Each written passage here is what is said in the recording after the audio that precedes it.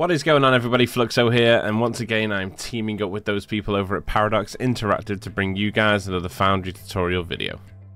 Today we'll be looking at how assembly lines work and how you can build your very own robot army. So without further ado, let's get into this one.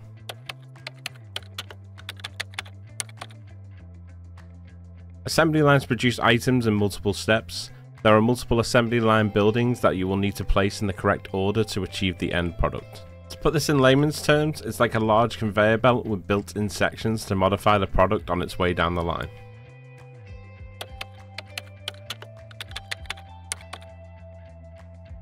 The assembly line start building is the first building of the system. You will need to supply this with any item that starts assembly line products. You can do this via the input conveyor holes on the machine itself. More than likely, the next machine that you will need to use in your assembly line is the producer. These machines have multiple functions to fit the task that you are looking for the machine to do. The producer can be told what to do via the screen panel on the producer itself. We will touch more upon how to order these tasks shortly, but first let's take a look at the rail pieces. Rail pieces are used for when you may need to chain your assembly pieces together. They basically act as filler pieces to convey your assembly lines over distances, or even take it around curves and up and down slopes. There are lots of options, just hold right click and select the piece you need for your assembly line. Splitters and mergers allow you to branch and merge your assembly line. There currently isn't a requirement for these pieces just yet as the game is in early access, but it is worth noting that for future tasks, assembly lines are going to need to split and merge for efficiency, as different tasks will take different times.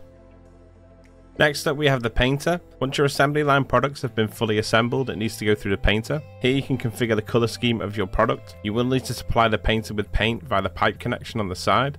Just to mention, the color scheme of the product has no effect on the sale price itself. Last but not least is the sales warehouse. This would be the final building of your assembly line. This is where all your products will be stored before they are shipped off to the space station to be sold. Now we know what all the pieces do, let's take a look at how they work together.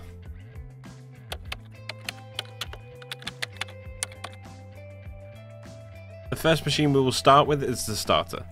Place down your starter and feed in your robot torsos.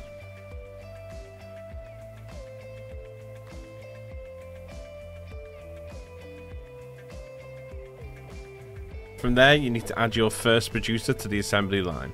Once placed, go to the screen panel, select Service Robot and then click Attach Head. Make sure that you are feeding this producer with robot heads. After that you want to build 8 more producers. These will be for the limbs of the robot.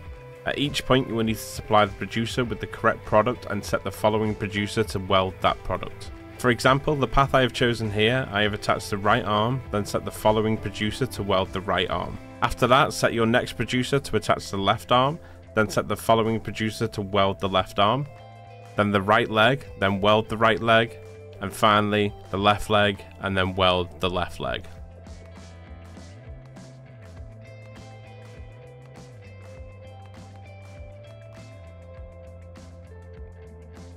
Once your robot has been pieced and welded together, the last thing you're going to want to do is run it through a painter. Place your painter next in your assembly line and choose from the screen panel what color you want to paint your robot. Again, whatever color you choose will have no effect on the sale price of the robot itself. Lastly, place your sales warehouse at the end of the line. Once the robots have been painted, they will be stored in the warehouse waiting for a cargo ship to take them to the space station to be sold. So there you have it, guys. Hopefully now you can understand how assembly lines work and can start building a robot army of your own. At least for now, this will be the last tutorial I'll have for you guys, so I just want to say a huge thank you for you all being here and hanging out as much as you have done. And over everything else, I just want to say a huge thank you to Paradox Interactive for the opportunity. It's been a great pleasure and it's been so much fun working with you all. If you did like the video, let me know via the likes and the comments. Also, don't forget to subscribe to the Foundry YouTube channel for all updates moving forward. As for myself, I'll catch you all in the future.